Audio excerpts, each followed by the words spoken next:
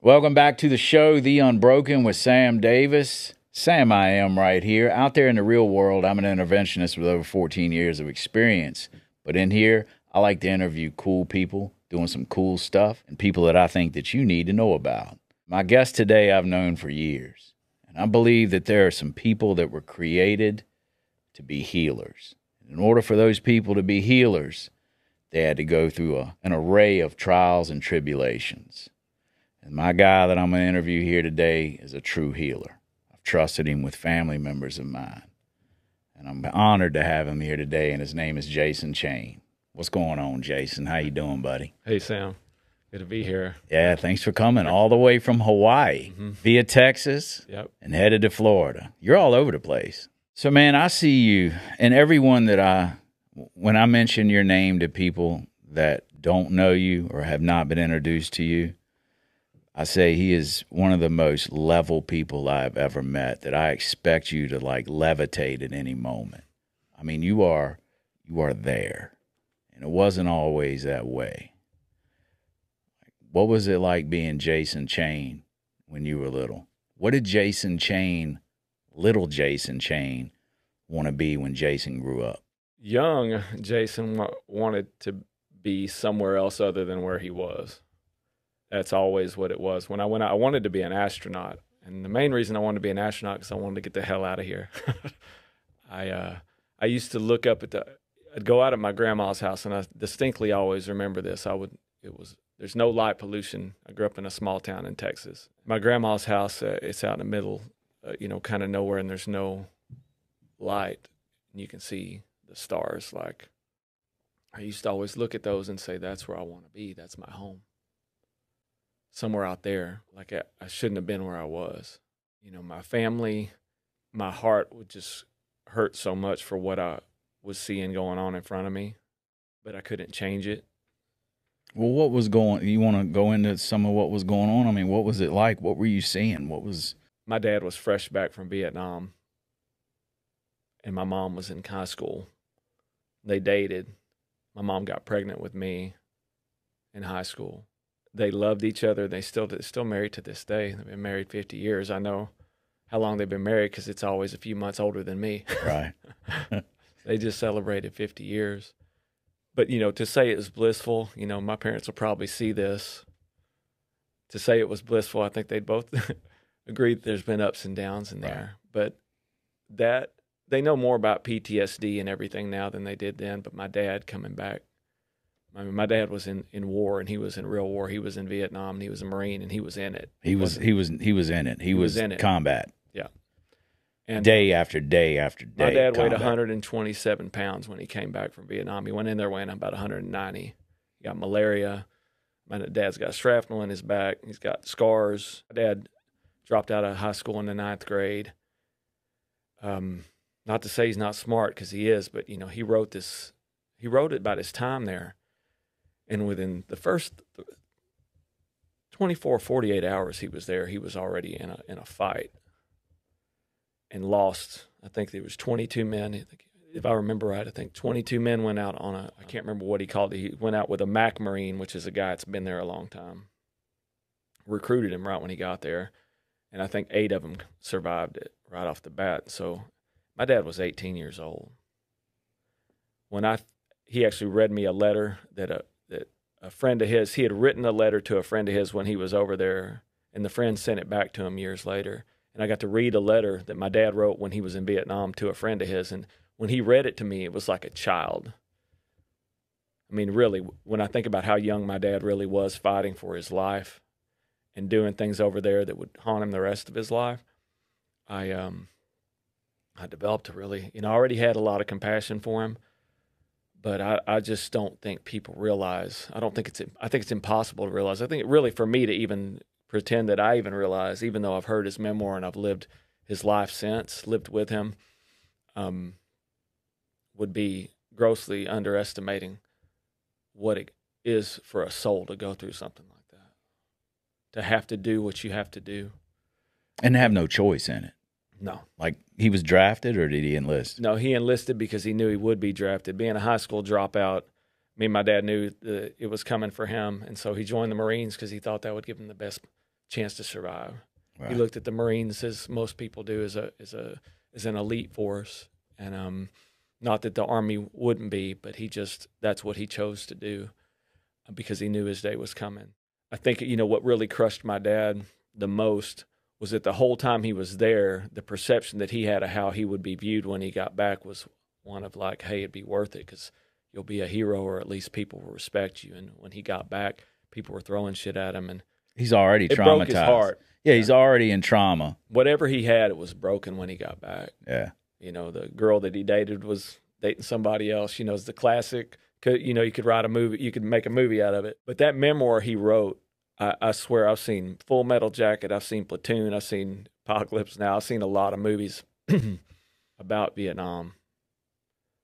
And there's nothing that I saw that even comes close to what he wrote about. I wanted to take that and make a book out of it because it was so powerful. But I think for my dad, it was just therapeutic. And I don't know if he burned it or lost. He said he lost it. But I think for him, he just needed to get it out of him. Pen to paper, just like we do in recovery, pen to paper. Yep. And he got it out of him, and he read it to me, which was like a fifth step. I think I'm the only person that he read that to. I think I was honored with that. But growing up with him in that state, I mean, I would call my dad zero to table flip in 0.5 seconds. Right. He could be with you, and everything could be cool, and then his eyes, if you locked eyes with my dad, it was like looking at a pit bull. You didn't lock eyes with my dad. You just looked at the ground and said, "Yes, sir. Yes, sir."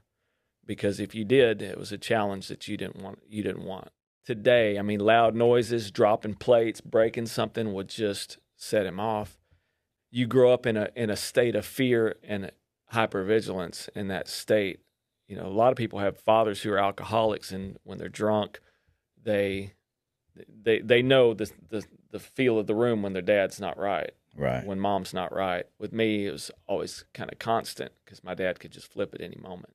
And it wasn't due to alcohol. No, it was he just wasn't due drinking. to just my trauma. dad still to this day. I was just with him 2 days ago, and he drank at a wedding, maybe a little bit. But I mean, my dad drinks like twice a year.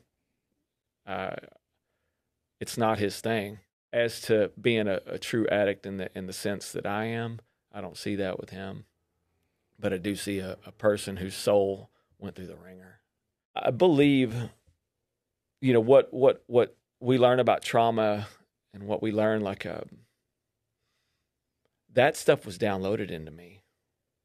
Part of my DNA went to Vietnam. Part of my DNA saw the pain and atrocity and the violence that went on there. And I've never really been attracted to violence. I've always had a distinct respect for violence and fear, honestly. Like, I played football, I played all sports, and I had to hit, and I got hit, and I hit people. Most of the time I was scared. And I think some people don't have that, but I do. And I believe it's survival. But when fights have broken out around me, there's a certain energy that changes the room. And for me, it's life or death. I don't see it as like, we're going to get up and shake hands as friends later. I see it as like somebody's going to die here. That's always the way I viewed it. And I think a lot of that has to do with the trauma my dad endured and then was born into me through DNA sequencing, through this stuff. You got to think humans are really, they talk about like open source artificial intelligence. Humans are really open source intelligence. We're not artificial. But everything that every human has ever learned over the history of time, plants to eat and not to eat, a dog to mess with and not to mess with, that's all within us, within each and every one of us. That is downloaded through the trauma that we've endured. We understand things that happened to our ancestors thousands of years ago. It's inside of us. We just don't hear it. That intuition, it's there. It's just such a small voice that you don't always hear it. If I can just get quiet enough, I have access to all the experience of every human life that's ever lived. I believe that. Not just my dad's. That's just close to me. But that really, all that intelligence is there. It's open source too. Everything that humans encounter, we learn from. And I believe it's passed down. Just like it's something as simple as a head nod. You know how how guys, I experienced it this weekend in Gatlinburg, walking to a restaurant and walked around the corner and some couples sitting at the table, and one of the men looked at me and we give a nod. You know that nod, right? Yeah. The nod. That's in our DNA. That's not, I'm not consciously saying, hey, I'm going to nod to this guy. It's a nod, and it's part of our animal instincts. Yeah. The nod down protects the neck, and and if we do a nod up, it's like, Well, I have heard that a nod up means you know them. Yes. And you're comfortable with them. And a nod down means you don't know them, but you can see something in them you respect. Yes. Kind of like. Yes. It's a nod down. It's an acknowledgement. Yeah. A life understands a life. Like, you've been through shit, I've been through shit. Mm-hmm. You go. And to go further, like the nod down, because I don't know you, I'm going to go in a protective posture of I'm protecting my neck. Mm-hmm. And the nod up is I know you, no need for alarm, no need for that survival. Yeah. No. And it's in us. It's in us. Like, I want to think like, hey, man, I'm just a good old country boy. I'm going to nod to this man. We're going to acknowledge each other that, hey, if shit goes down in this restaurant, I see you, you see me. That's what I mean. And part of that is, but it's in our DNA. It's in our, it's like, it's in my subconscious. Like, I'm going to nod to someone. Yeah. Not everyone. Yeah. And it's not everyone. Yeah. It's involuntary. Yeah. But there's a certain, I would say, respect in that as well. Just I see you and you see me. Yeah. You were talking about when you were, look outside at night, the chaos in the house. You've got trauma planted in you and your DNA from Vietnam. You weren't around in Vietnam. You were a toddler when you were an infant when the Vietnam War ended, yet your dad's trauma and PTSD was passed down into you through the experiences that you had. The experiences he had. Yeah, the experiences that he had. So then when you first, what was the first thing you used? Alcohol. I drank when I was, I think 15 to 16 or right at 16. I drank like a 6-pack of Budweiser. Right. Get sick? I didn't get sick, no, but I was free, I will say. Like, I can still remember. I drank that, and then I fought with my best friend. I think I hit him in the face, and I would never be violent, but it was a certain freedom. I thought he stole my Copenhagen. Definitely in that moment felt a freedom that I had not known up to that point. Mm-hmm. And I really wanted to do things with my life at that point, and I worked really hard at it. But I couldn't say that had not been the best I had ever felt. And I wanted to do it again. I definitely knew that. And I would eventually do it again, starting on the weekends, after a game, party, close it down and go to school. But then it started to become more and more and more. By the time I went to college, I played football in college too, but I never amounted to the hard work and talent that I had was never really seen on the field because the addiction and alcoholism was really ramping up at the same time. And that was, the priorities change. And the work I had put in, it could only take me so far. And it took me as far as it could. And then the drugs and alcohol, I started becoming daily.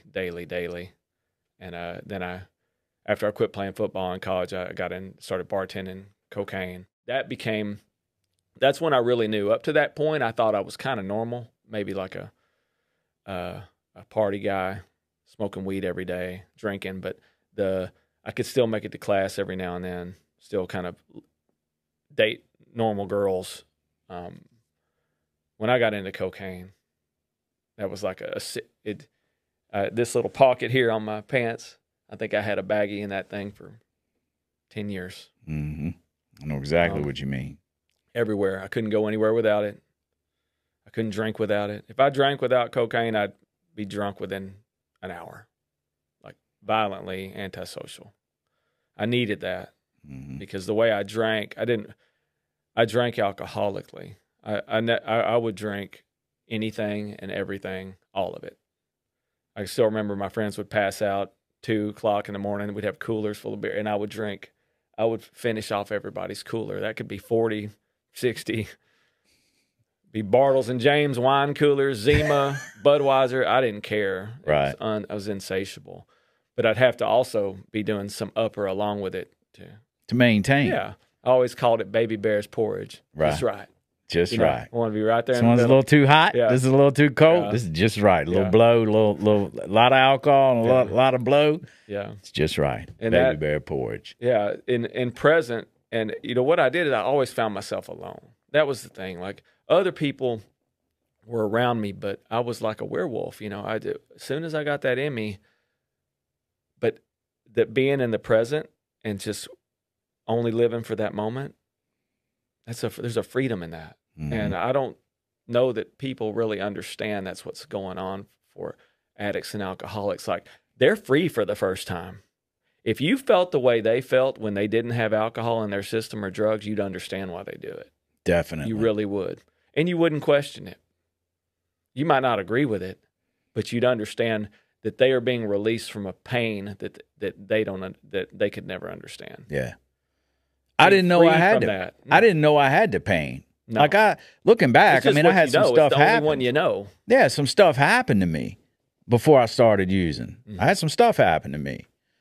And just like you were talking about, that moment of freedom when I'm present in the moment for the first time was when I smoked that joint and I felt a part of for the first time. I felt comfortable in my own skin for the first time. I felt okay.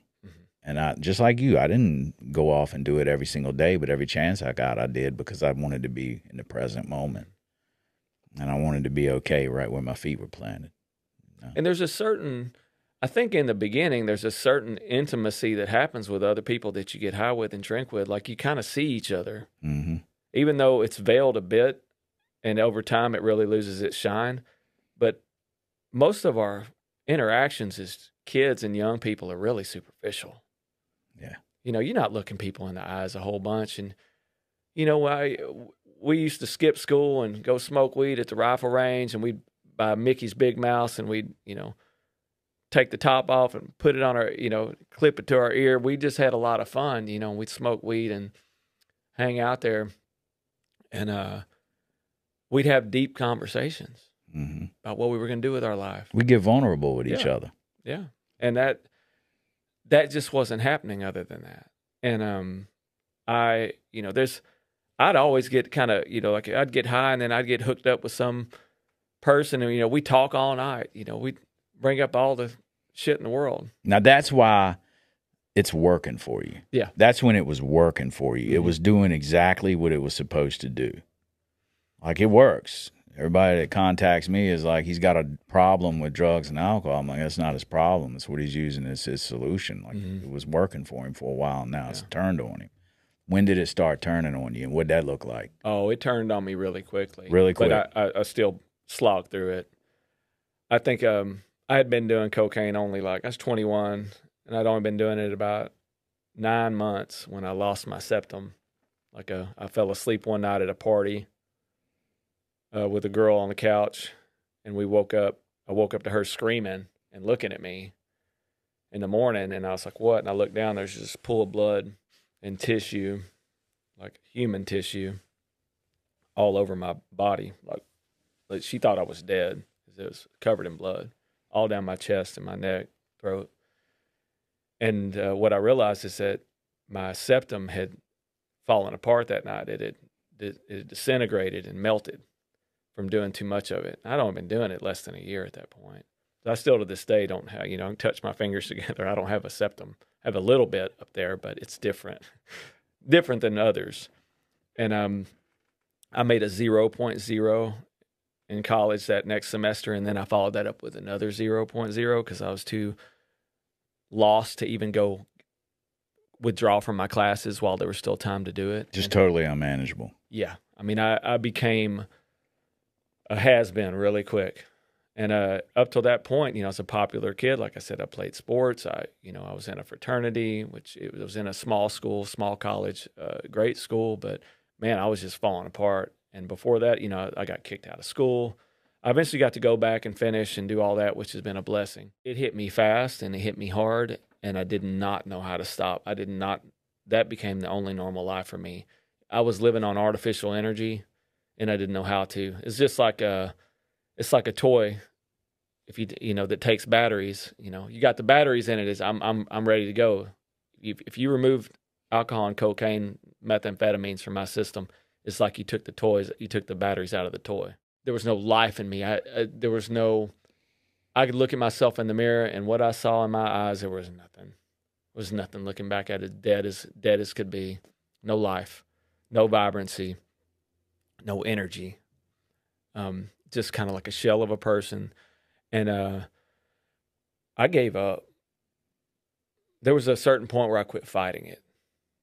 I knew it was consuming me. I knew it had consumed me, and the darkness just took me over.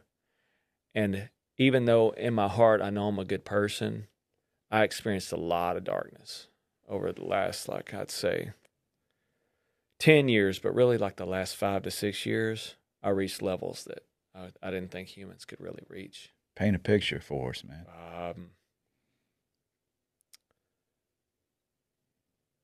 When you give up on yourself, like when you truly give up and say, I'm going to die this way, things don't mean the same as they did before. So you put yourself in situations that may kill you, may kill other people. You put yourself, it's not like you take care of your body anymore. You might expose yourself to other people who are sick and just use the same things that they do. You might not take care of yourself sexually. Like anything can happen there. You become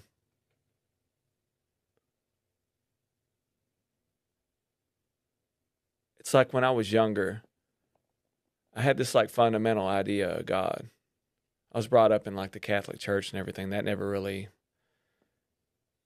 grabbed me in the same way that my relationship now is. But I felt like I was protected. I felt like I had like a force field around me. Like there was really something protecting me from all the evil in the world. Because I've had evil follow me from my early childhood. I mean, I had darkness around me all the time. And it would take hours to go through that. Real palpable darkness. I experienced that as a child. I went through a lot, not just violence at home, but a lot of different things in childhood. And but I felt like there was some kind of force field. And when I lost all that faith and I just began to live, from hand to mouth every day, that force field was gone. It was like I was just taking every arrow in the world and somehow just making it through each day. But there was no hope that it was going to get better. There was no like fight within me left. There was like maybe a faint glimmer, but it was just so faint I could never even feel it or see it anymore. And so I put myself, in the end, I ended up, doing drugs with like the Aryan Brotherhood, because it was like the only people that would work with me anymore. It's like people that would be like, hey, go steal this, go do this, and we'll give you some dope. And then, I'd finally get the dope, I'd fall asleep and they'd steal it from me. Like that's what it would be like. I don't know how I wasn't killed. I mean, I've had guns pulled on me. I've been kicked down flights of stairs. I've been put in situations that... Wasn't a couple debating on killing you one night? Yeah, I was held hostage for days. Yeah, what the hell? I got taken out in the middle of nowhere, and the guy was in the back seat, and I felt it. What do you mean you felt it? I felt, when you're gonna die. I've had, I nearly got killed in New Orleans, and I got jumped in New Orleans too. When I was 22 or so, and I felt it that night. It's like the hairs on the back of your neck stand up. And he said something to me that let me know we were on family land, and this was it. Not my family, his family. Mm-hmm. Been there for, I don't know, centuries, but a long time. And I knew that they thought I'd stolen from them, and I can remember I said, I give up heaven to tell you I didn't steal your money. And that's what came to me. And he let me go. I think in that moment, he knew I was telling the truth. And I believe God gave me those words. Maybe I have given up heaven. I don't know. I don't believe so. I don't think so. But in that moment, I would have sold my soul to get out of it. And I did. There's a big soul retrieval that happens through the recovery process. We're getting back parts that we gave away. I'm always out harvesting more parts that I gave away, repairing situations and relationships that were damaged. Because I got to get those parts of my soul back from them. Because, when I did them wrong, I loaned out parts of my soul. I learned out parts of my energy. And when I make that right, when I pay that money back, when I take ownership of the pain that I caused them, I get part of my soul back. I become whole again. And it's real. It's beyond you can't necessarily see it, but it's something that's happened. I mean, if we could really see the energetic world that's going on around us, we can only see this like form, our human form.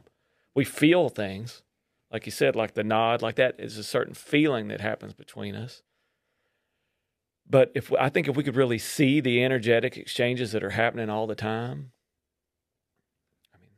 I can only imagine what they are. But to me, I truly believe that we are doing things, we are always exchanging energy in every interaction that we have. And it can either be moving you in a positive momentum or losing momentum. Each interaction I have, each thing I say, each thing I think, each thing I do, they all have momentum either for it or against it.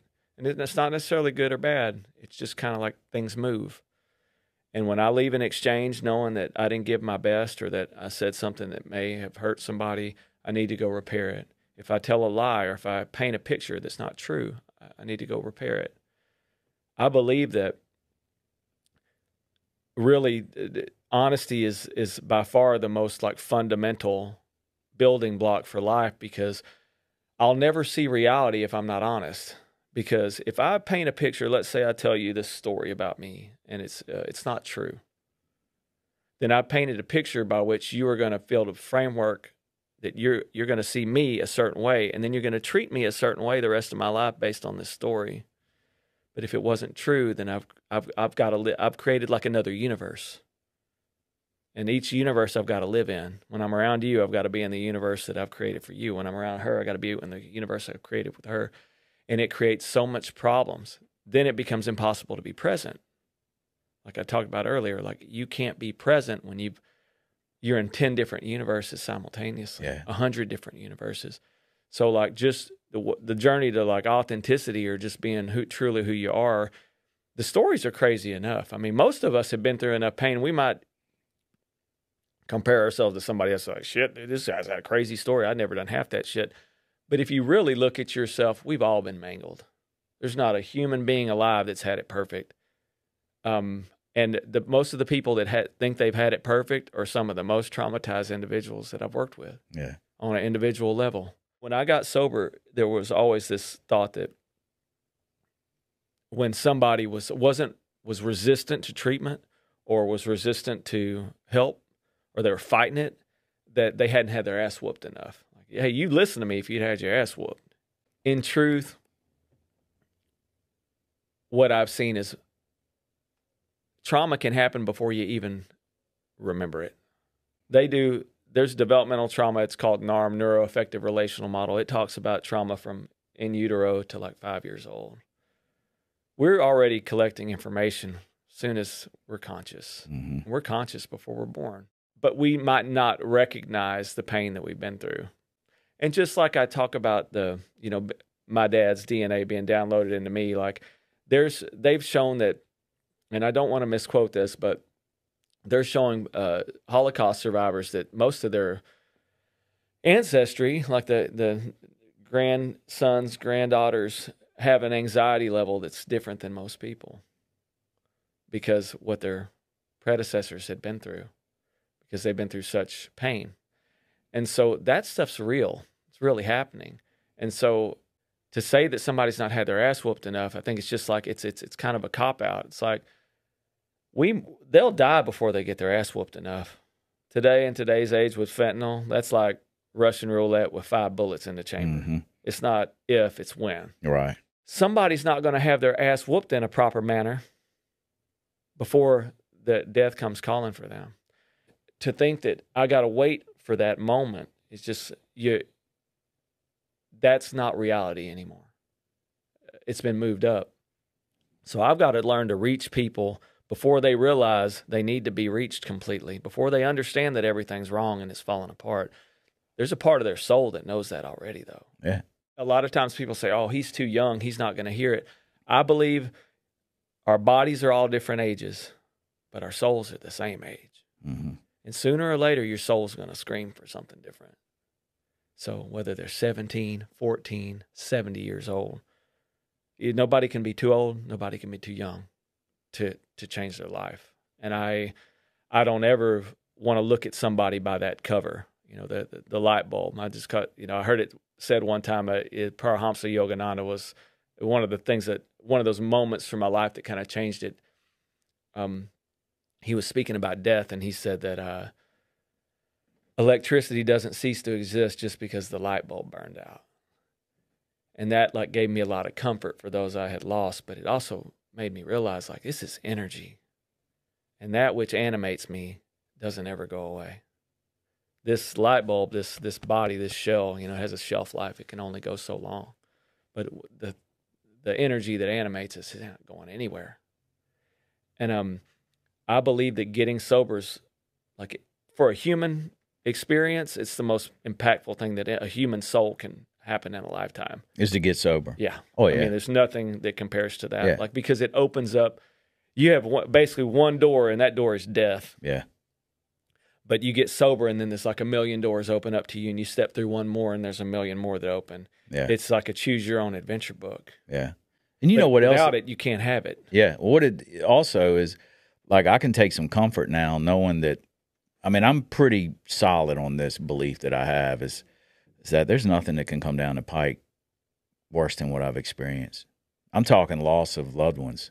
If my family was wiped out, that would be horrific, and I would grieve, and I would be distraught, and I would go through all of those emotions and loss. But still, even that, I don't think that even compares to the pain and the suffering and the saga and the drama and the chaos that I experienced in active addiction. So I take some comfort knowing, as everyone's all anxious about the elections and the state of the union and the state of the world, it's I take some comfort, man, there's nothing that's going to come along worse than what I've experienced, ever. Yeah, I want to live a life where I'm impervious to the external. And that's not to say that things don't hurt, because they do. Mm-hmm. I've gone through some big-time pain in my life, especially in the last few years. But I can't, I know that it's all in. And there's nothing that exchanging that pain for drugs and alcohol would do for me. It's raw. You got to do it raw. There's no way around it. You're going to have to walk through it. But through that, I'm always building momentum every day that I get up and do what I'm supposed to do. Every day that I go within and I ask for the guidance of the day, that's building a power and a momentum within me and a presence within me that I wouldn't have. And the pain only makes it more intense, because I got to go in more. I've got to go in more often. I've got to try to get through it, because there's no running anymore. That's another thing about getting sober, is just there's no comfort in hurting myself. I understand harming myself, what that does, and I don't want to be the recipient of that. Life is, life is lifey. You're going to go through things. Even, just because I got sober doesn't mean I'm going to be on a winning streak the whole rest of my life. That's not the way it works. Life turns and churns, and sometimes you're in the barrel and sometimes you're not. And I know, though, that if that's going to draw me closer to God, if that's going to move me away from what I thought life was and more into reality, then I'm growing. And at some point, I'll pop through to a plateau where I say, oh, there's a little rest here, just a little comfort in the present moment. Being prepared and a little rest for the next thing that's going to come along and try to kick your ass. Yeah, there's plateaus, but there's no stop. There's no end. You're always in a position of, because the stairs down seem to be limitless. The stairs up seem to be limitless too.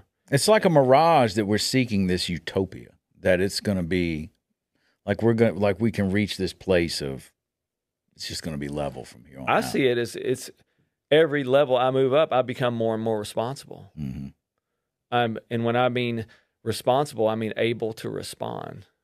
Like I heard it said that way. Sadhguru said it that way. A guy I really Oh yeah. like.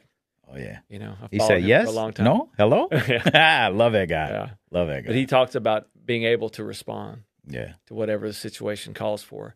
That's really being alive. So the more chambers of hell I've been through, the more I'm able to respond. Because the longer I'm sober, the longer I'm a active participant in this world and go through more pain and more suffering, more freedom. But I'm called on to do more as a person. And my ability to expand to whatever comes to me, I feel like it's there. Like I'll be ready. Mm-hmm. I am ready. I'm living in constant readiness for whatever that phone call brings, whatever that comes. And if I'm called to do something bigger than I think I can do, I'm going to do it anyway. I'm just going to give it what I have and let the chips fall where they may. But I believe that this life, I've been given another life. You know, I basically had 2 lives in one. I got to burn one all the way to the ground, and I got a whole new one. Well, I got to do something with this one. And you get a different perspective on the life that you burnt to the ground. Yeah, I realize viewing it from your new life. I'm not a victim of it. You know, you'd asked me when I first, was out there getting high. There was a reason I was this way. That I'm a victim of the circumstances of my life, and now I realize, like, to me, I believe that I chose it. I don't believe I'm a victim to it, and I don't believe it's like a choice that I get high. I'm not saying that. I don't believe that's a choice. But I'm saying on a soul level, my soul knew what it was getting into when it came into this life. And it needed to learn lessons. And it was being called on to do more. So it needed to experience the pain and the suffering. Because somehow I got to turn all that shit into gold. Yeah. That's why I said in the beginning is that, you're a true healer. I mean, I'll go to my grave thinking that about you, is that Jason Chane is a healer. And he's connected. You had to go through those trials and tribulations to groom you, to polish you, to hone you down to where you're able to be the healer. Like, I think, do you believe that things are kind of planned from the start? I don't know if they're planned. I believe it's almost like a choose your own adventure book. And believe me, what I'm saying now, a year from now, I may not believe it at all. Yeah. I mean, everything's subject to change. I haven't figured it out in any form or fashion. Today, I believe like there's options, and I can move in certain directions. But some of it's, they talk about genetic being predetermined, but that doesn't mean they can't change. And that's the greatest thing about doing trauma work that I believe is like that DNA that I was born to, I can change it. Yeah. So what I pass on to my children can be an amended version of that. They don't have to have the same fears and the same pieces that I have. They can have that knowledge, but it doesn't have to adversely affect them where they're scared to do things. Because to me, that's what trauma really is. It's not always the event that happened. It's the story I tell myself about myself from experiencing that event that prevents me from living a life full. Right. Like I was, I went through molestation as a child, and that told me that I was dirty. That's the message I took from it. So later on in life, when it became time to date and stuff like that, I always felt intimidated by the girls that seemed to be perfect or good, like good families, good upbringing, good, beautiful. Not to say that girls that I dated weren't beautiful, but I was intimidated by that goodness because I felt like I wasn't equal to them. And I was. But what I had endured as a child told me a story about me that wasn't true. I'm not dirty, but I thought I was. That affected my life. Yeah, because you made that after. agreement. You made that agreement right then without even really realizing you made that agreement, and you just said that that's so. This is absolutely true. I am dirty, and then you start moving through life reacting to the voice that your head's telling you that I'm dirty. I mean, every decision we make is painted by our experience, our trauma that we've been through, how we vote, what we think about a vaccine or not a vaccine, all those things. They're based on what we've experienced, what we've been downloaded into us, what we've done ourselves, what our parents have taught us. Like, it molds that belief system. And if I can't get free of that, if I can't do the work that actually busts that wide open and says, who are you really? Then I'm always trapped and limited by that. So I see trauma as limiting me. because it tells me a story about me that it took away all, of if there were 100 women that I could have dated, it took out 80 of them.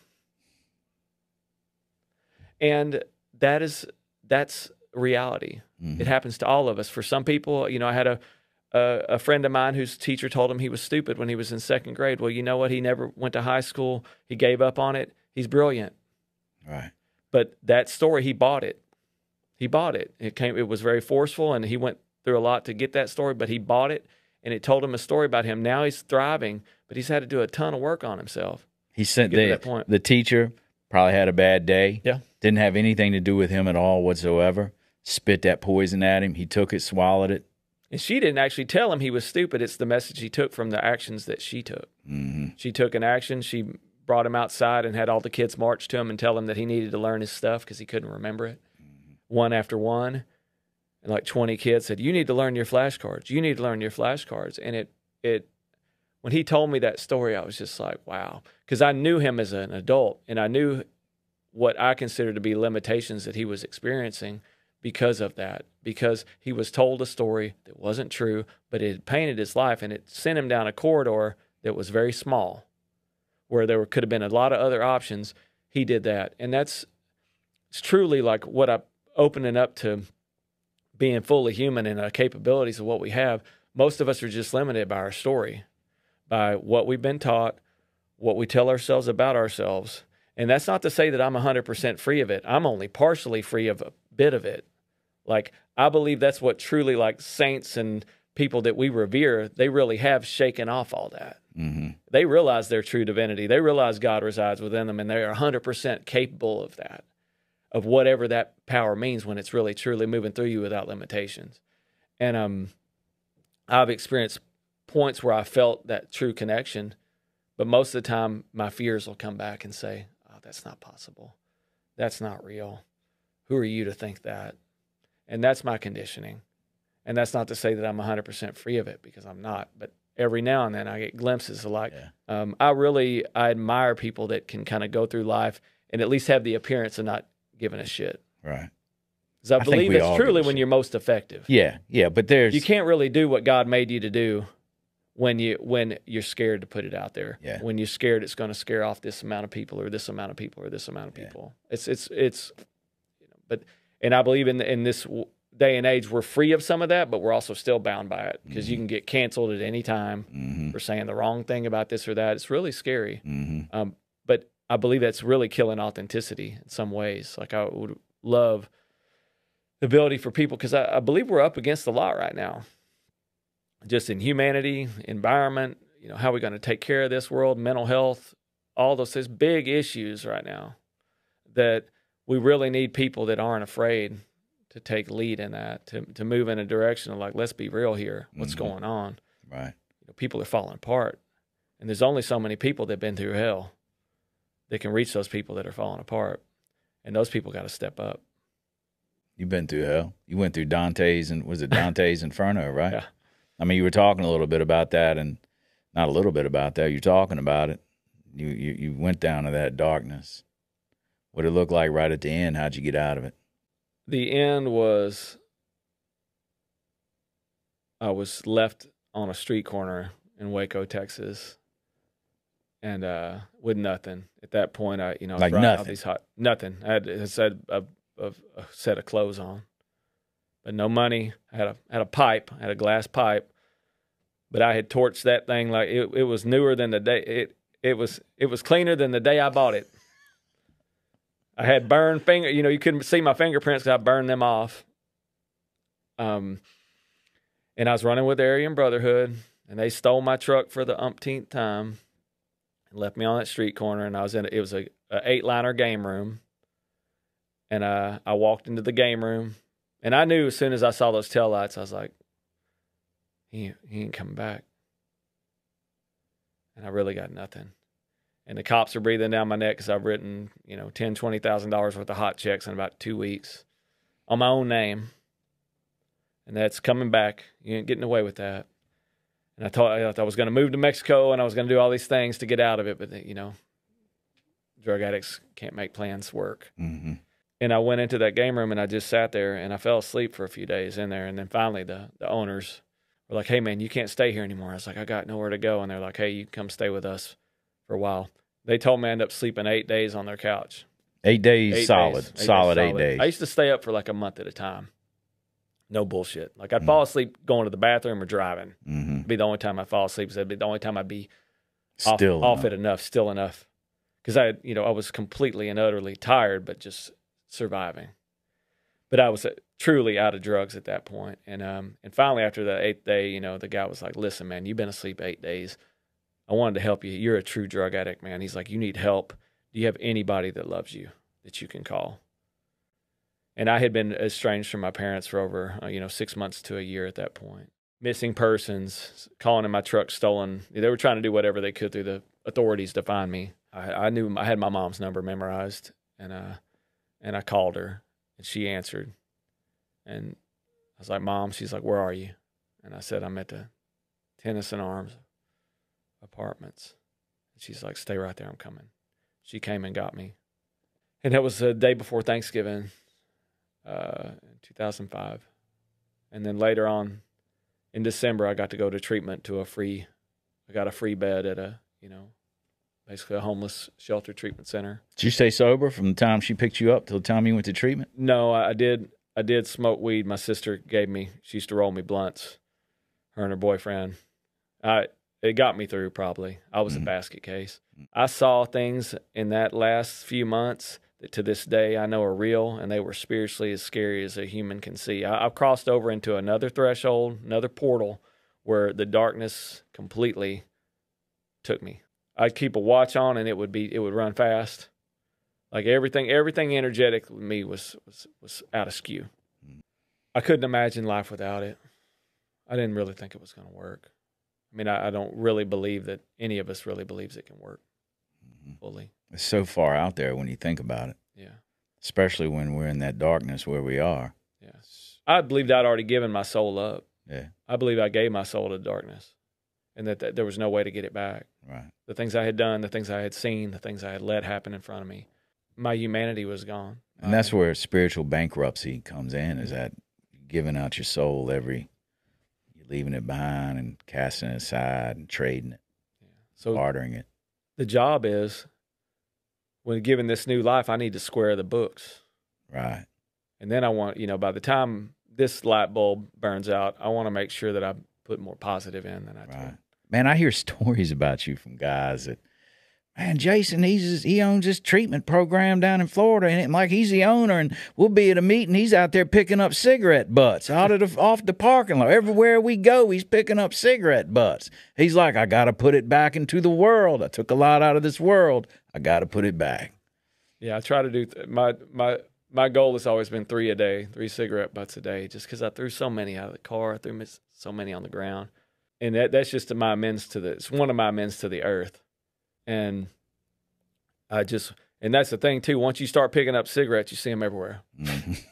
Then you can't be asleep. Like I said, I go on a walk down the Waikiki, and a lot of times, a lot of times I won't be wearing a shirt. I won't be wearing shoes, or I'll be wearing a pair of shorts. That's my outfit. That's why I love Hawaii. It's real basic. I got to think about what I'm gonna wear in Hawaii. It's nothing. So they're thinking you out there homeless looking for cigarettes. I had a guy offer me some food the other day. I was, picking up butts, and I think he thought maybe I was going to collect them to smoke them, but and there was a day when I would have done that. I picked up plenty of butts off the ground with a little bit left in them and lit them up. Hell yeah! I had to do that. But I smoked plywood. I was in jail one time, and I took plywood off the TV stand and crumbled it up because it looked like, and I was detoxing. I was out of my mind. I crumbled it up because it looked like that dark golden tobacco, from Philip Morris, and I rolled it up in some toilet paper, and it was not. Probably pressure. It was still wood. Oh yeah, it was plywood. Yeah, got the glue and all that in there. Got the nickname Woody from that. Everybody in the pod called me Woody from that day on.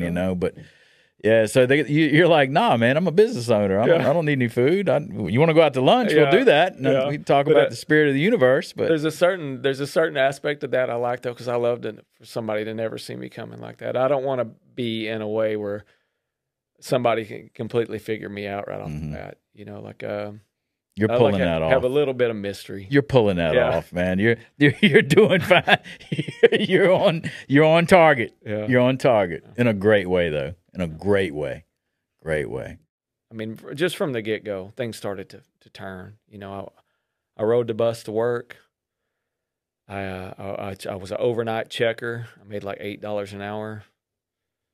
Then I became a telemarketer, and then I just worked my way up from zero. I was $100,000 in debt when I got sober.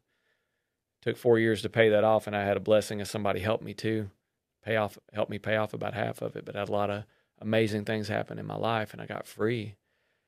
And this life has been charming ever since. It's not to say that I haven't had a lot of pitfalls, because I have. But praying and meditating every day for almost 19 years now has given me a freedom and an awareness that I never had before. I don't know what other people have, but I feel like in life, most of the time I'm playing offense and not defense. Like I see things coming, I feel them. Mm-hmm. I normally know when to zig and not when to zag. Not always do I act on it, because fear keeps me in. We talked about that this morning. Why wouldn't you be doing that? Mm-hmm. Fear. Mm-hmm. I know better, but the fear still keep me in a place. But I know, I'm aware, and at some point I get tired of staying in the same place and I move. Mm-hmm. And that time has gotten less and less. I used to just be frozen all the time. Yeah. Growing up with my dad, that's what I learned to do. I didn't even run. I didn't fight. I froze. Right. Stuck. Right. And in many ways in my life, I can still get stuck. That's Yes. my go-to. I don't do anything. But now action takes place more often, and I get to that place faster than I used to. So when did you know that you were meant to? I mean, I don't know how you feel about me calling you a healer, but I believe that God uses you as a healer. I truly believe that. Like I said, I trust you with I've sent you family members of mine, because I can feel your energy, and I like, this guy's real, this guy's legit, this guy's a healer. I mean, I've seen you in action. When did you know that God was going to use you through a treatment center that this was your journey to open up a program? I mean, from my childhood, I always felt that need to help. I'd never had the venue for it, and I never knew how. Sobriety was the thing that brought it home for me, and I never knew what I was supposed to do with my life till I got sober, and then I realized that's what I was born to do. I was born to help people that are lost just like me, and addiction is prevalent. You know what? It could be food, sex. We're all addicted. I mean, look at a phone. Yeah. There's not a more addictive substance on earth than a phone right now. It's got everybody's attention. It's got everybody's present moment. And if it's free, you're the product. That's how it goes. Mm-hmm. And we're all on that. So I think we can all understand that there's a certain level of our life that we're giving away to something that may not have the same return that we're giving it. And that's why I do this, is because, I mean, we're all on this right here. Yep. And I want to at least do it would be great if none of us were on it. But I have connected with a lot of people that I never would have met. I've had opportunities come my way that I never would have had. I have assisted people that I'll never met or ever know, that have sent me messages and say, hey, thanks for this, thanks for that I never would have met in my life. So there's good in it. Just like a baseball bat could be used to hit a home run, it could be used to case somebody's head in. I've heard it like electricity. It can light a kindergarten or a brothel. It doesn't care. Yeah, there you go. Right, like a kindergarten or a brothel. Right. Yeah. Stuart Wilde said that. He's no longer here either. But yeah, I don't have any issues with being called healer or being called any of that, because to me it's just a word, and it's true in some ways. But I don't believe that talent is just mine. I believe we all have it. Mm-hmm. It's like I study, shaman work, not plant medicine shaman work, but like true shaman work with drumming. And not to say that plant medicine work isn't true shamanism, but the work that I do has to do with drumming to get into a meditative state rather than plant medicine. But I believe everybody's a shaman. Everybody has that ability. We all have that ability. That small, still voice is within all of us, and we all have the ability to heal. But it's, how do I get quiet enough to learn how to use that energy? Mm-hmm. How do I become free enough of all the things that have bound me that constrict me from being able to use that energy. So I don't believe that I'm special in a way that maybe I'm just more aware of the gifts that I have because I've uncovered a few of them, and I believe in them. There's certain things I second guess in the world, but being able to sit with somebody and leave a positive imprint on them is not something that I second guess. I know in my heart that that's real, and I believe it's my duty. I believe that, you know, that's why I'm awake. That's why I'm still here. I have things to give. And you got a duty to do. Mm-hmm. There's a famous Civil War general that said one must always do his duty. He should not wish to do more. No, he should not wish to do less, should not be expected to do more, but do your duty. Yeah. So, man, that brings me into, it's not every day that, or anyone can say, hey, you know what, I'm going to open up a place for healing for men. Like, how'd that happen, and what's that been looking like for you? Well, at about 2.5 years after I got sober, I got fired from a sales job, because I couldn't sell it. I went dry for a spell, and the guy just said, hey, Jason, you're a good guy and everything, but I got to find somebody in here who can move this, and you're not moving it, so I'm going to let you go. And I was shocked. I was upset because it was still the best money job I had ever had. And I had been volunteering at this Salvation Army every Thursday night. We would go every Thursday, and the guy that I would do it with, we were driving to it one night after I'd gotten fired, and was like, I hadn't found a job. And he's like, Jason, there's a treatment center out in Manor, Texas, that's hiring for a counselor, and I think you'd be great at it. You love doing this stuff. You should apply for that. And I thought, well, how much do they get paid? And he said, it doesn't matter how much they get paid. You're meant to do this kind of stuff, and you'll make money eventually. I fell in love with it from the get-go. When I'm meeting with a guy and challenging him, I felt like a football coach. I felt like what I always had kind of been. Like, I know how to motivate people and get them through stuff and challenge them. And I learned how to run something from soup to nuts, you know, from the beginning, all the positions. And I did all the family work, did all the talks, I did all the groups, did all the individuals, did everything. And I realized, like, there's not much more to this than that. Now, there's a whole business side that I didn't understand. I'm a smart guy, but I'm not a hardcore let's kill it business guy. But how to run a healing center, I had that.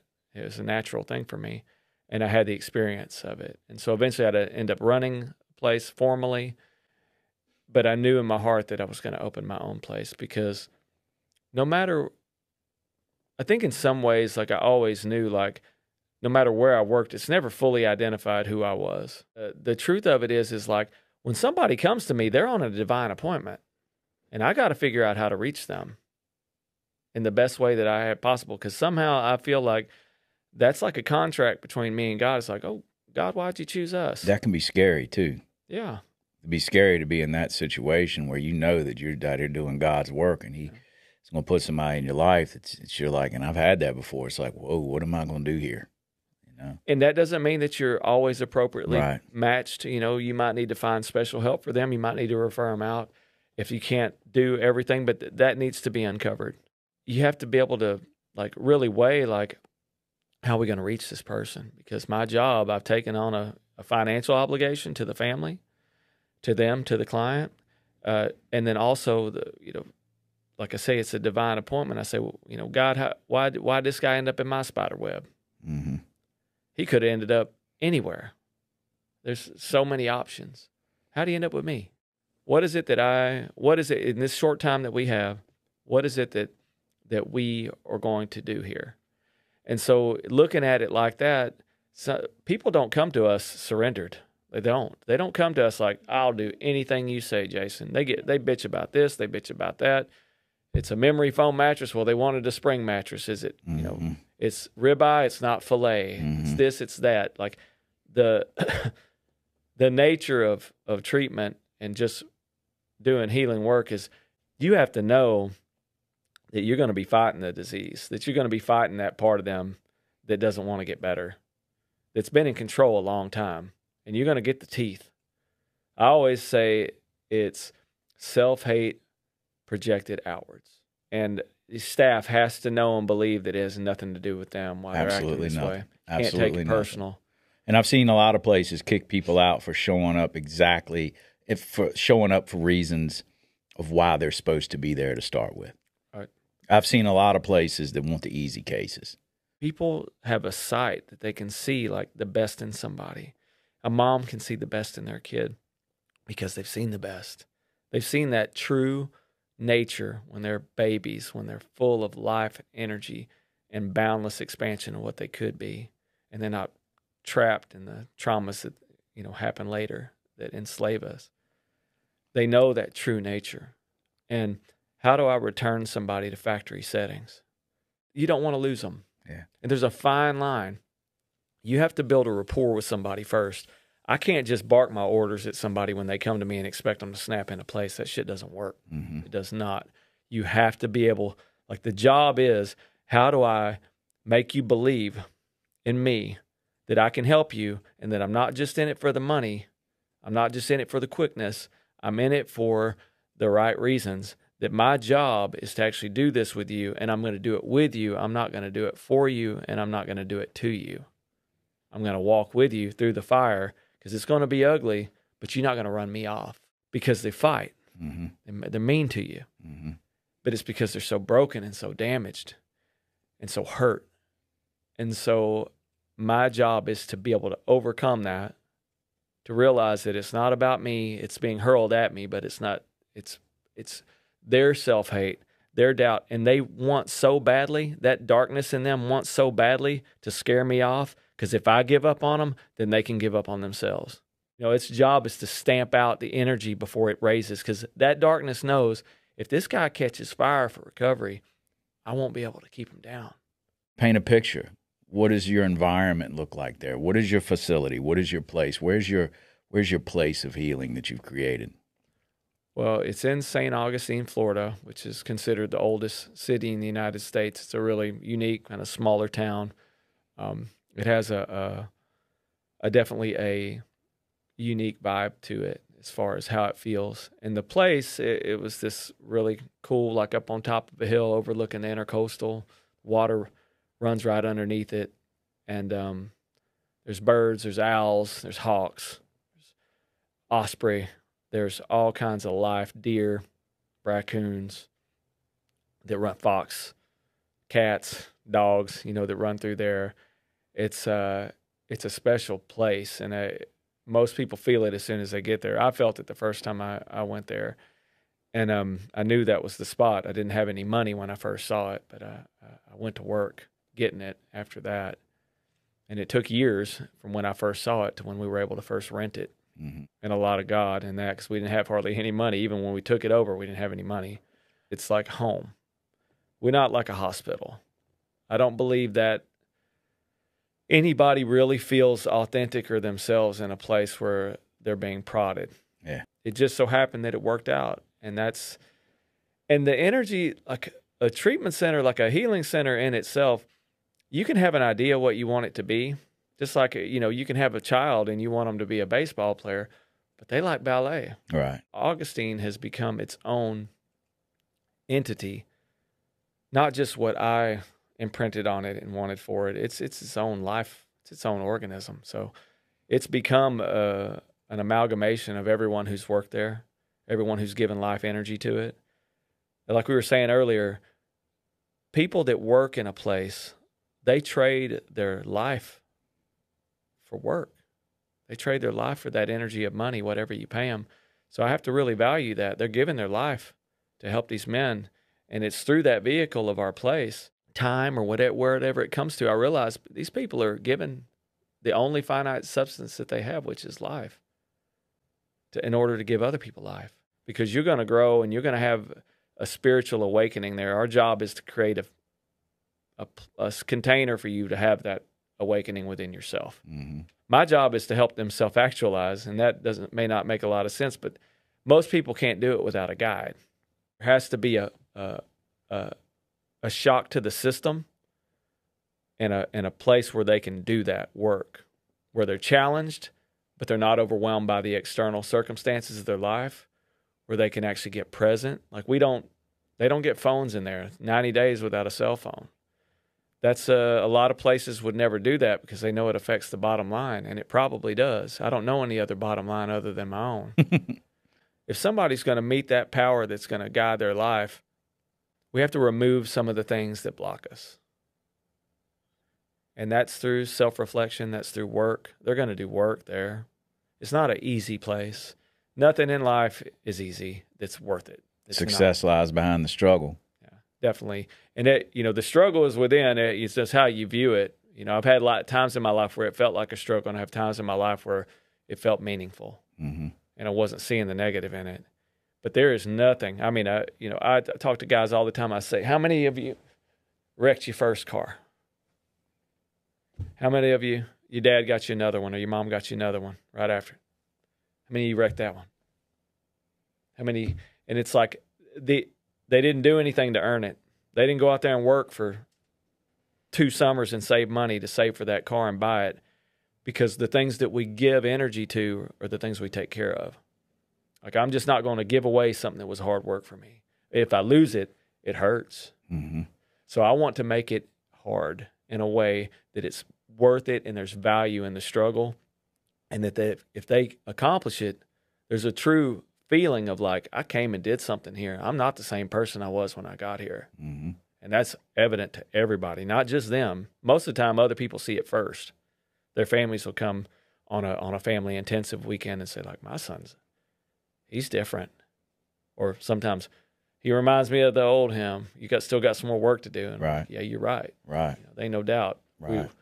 We're this is a roller coaster, and right now we're down here. Yeah. There's always more work to do. Yeah. There's no finished products. Thank you for taking the time with us today. And if you like what you heard and you believe it in your heart that it's true, then come see what we do, because you're going to like and believe that's true as well. Augustine Recovery, it's been my life's work. Everything that I've been through has been poured into this place. And everything that everyone's been through that works at this place has been poured in for people who really need it, who come here empty, want to be filled, want a new life.